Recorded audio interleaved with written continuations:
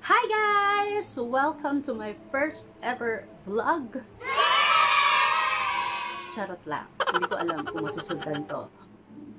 Tignan natin kung sisipagin. But anyways, I would like to share with you my quick and easy makeup look. So ito yung look na ginagawa ko maliban sa mabilis siya.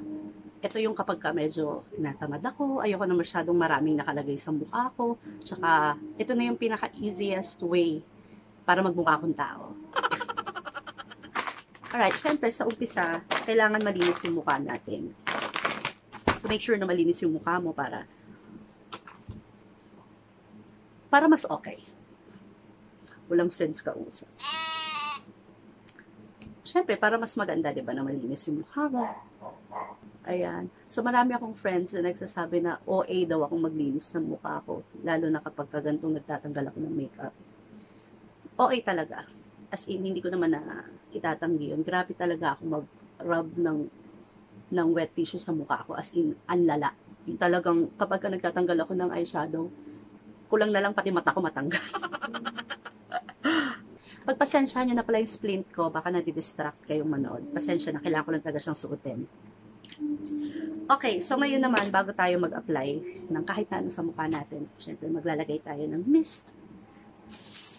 Wow! Ay. Para saan to? Pang moisturize, pang refresh. Binasa lang pala. Pero alam mo dati, hindi naman ako nagaganto. Wala namang spray na nagagana. Tapos kuha lang tayo ng, kahit, ako kasi sanay ako na naglalagay ako ng oil sa mukha, hindi ko alam kung bakit. Pero sanay lang din talaga ako. So nilagay ko lang siya sa ganitong lagayan para chuk, chuk. Ayan, spray-sprayan na lang tayo dyan. So, ilagay ko lang yung ganyan. Yan. Okay. So, next, we will apply our foundation. Ayan. Kahit na anong foundation ko, anong ginagamit mo, yun hindi. Hindi mo lang siya. Shucks, wala na yan. Ayan. Okay, so tapos na tayo sa foundation. Concealer naman. Siyempre yung mga dark circles mo. Ganyan, ganyan. Apply mo lang siya dito, dito, dito, ganyan. And then same lang, gagamitin ko lang yung daliri ko to blend it. So, syempre tapos na ating foundation and concealer. Isa-set natin to lahat with powder. Syempre sama mo na rin yung leeg. Ito paano. Tsaka yung tenga mo. So, next, kilay. Gagamit lang ako ng eyeliner, black eyeliner, at saka ng brush.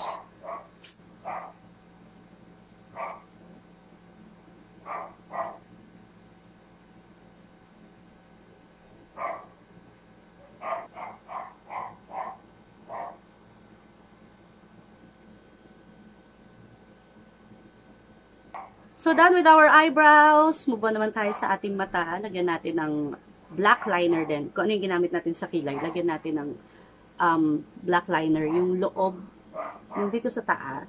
Ewan ko itong tawag dito eh. So, parang waterline yata. So, nasa taas na naman siya. Same lang yata sila ng pangalan. Sige, go. Okay, so tapos na tayo dyan. Ngayon naman, pwede na tayo mag-apply ng mascara.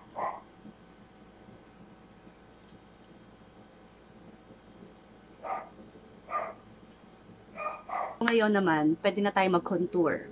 Pero bago natin gawin yung contour, maglagay muna tayo ng blush. So for blush, I'm gonna use a lipstick. Ayan. Pwede rin naman kayo gumamit ng mga lip and cheek tint, mga ganito, ganyan. So ako, gusto ko lang talagang gumamit ng lipstick. So igaganyan mo lang siya. Kuha ka lang ng konti, tapos irarub mo lang siya sa mga daliri mo.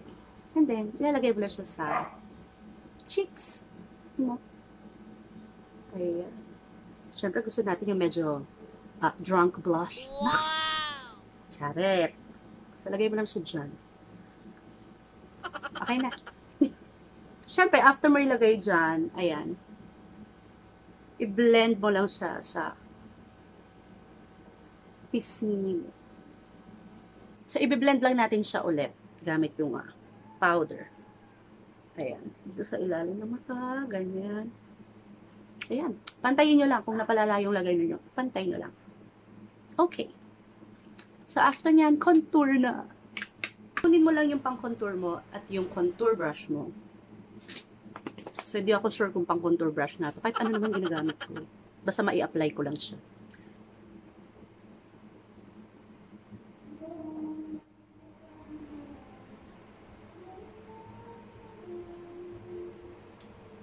So, ngayon naman, maglalagay naman tayo ng nose line. Siyempre, yung ilong kong ganito, kailangan talaga ng nose line ito. Itong pinaka, yung dito, so may kilay ninyo pababa sa gilid ng ilong ninyo. Yun lang yung lalagyan ninyo ng contour. Yan. Ewan ko kung napapansin ninyo. So, ito. Mula dito, yan ang lilinyahan ninyo. Ayan, di ba? Ako nakikita ko na dito sa salamin. Sana nakikita din siya. Okay, so tapos na tayo sa ilong. Kuha lang kayo ulit. And lagyan natin yung ilalim ng mata natin.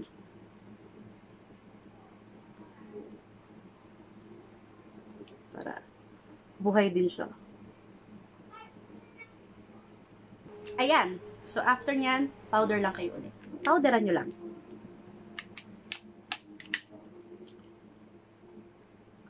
Lalo na yung sa ilalim ng mata, ganyan. Kung may ilong, gilid-gilid.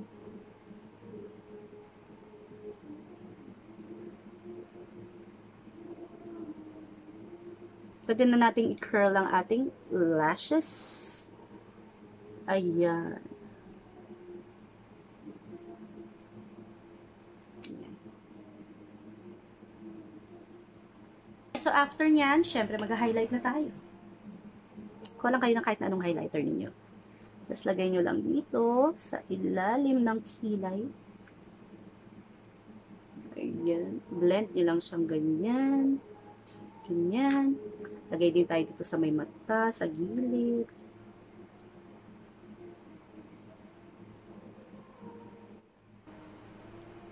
Yan. Sa ilong, dito.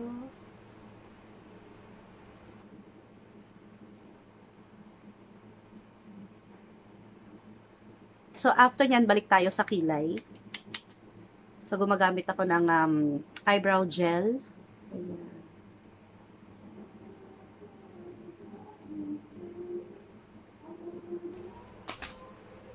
Alright. So, lipstick na lang. Lipstick na lang. Tignan nyo kung gaano kadaling gawin yan at gaano kabilis. Alright. So, ganitong color yung gusto kong gamitin.